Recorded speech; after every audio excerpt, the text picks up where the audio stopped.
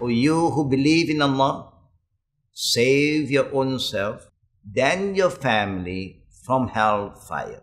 The Prophet ﷺ tells us that each and every one of you is as a shepherd, and you are responsible over your flocks. Meaning that he ﷺ has placed a great responsibility on the shoulders of each and every individual, and amongst them, of course, are the parents, both the mother as well as the father. Our Prophet ﷺ also reminds us, every newborn baby is born clean, pure, and fitrah.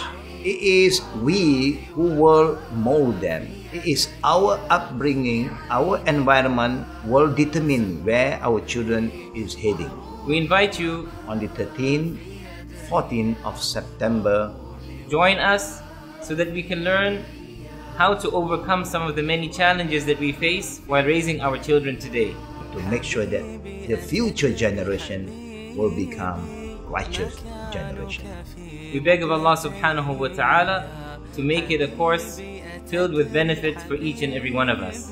Raising righteous offspring. أحسك تبعد عني يا أقرب أهلي إلي